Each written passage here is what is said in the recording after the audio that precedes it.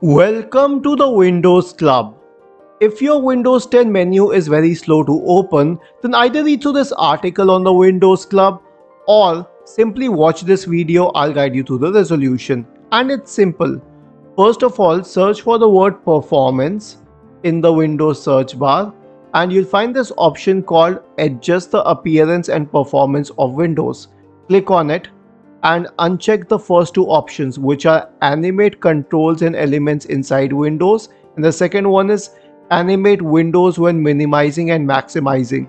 Click on apply and then on OK. That's it. The start menu will become much faster. Isn't this easy and interesting? If you have any doubts, please go to the original article on the Windows Club, scroll down to the comment section and write your query. We will surely answer to it. Do not forget to subscribe to the channel. Thank you for watching this video and have a nice day.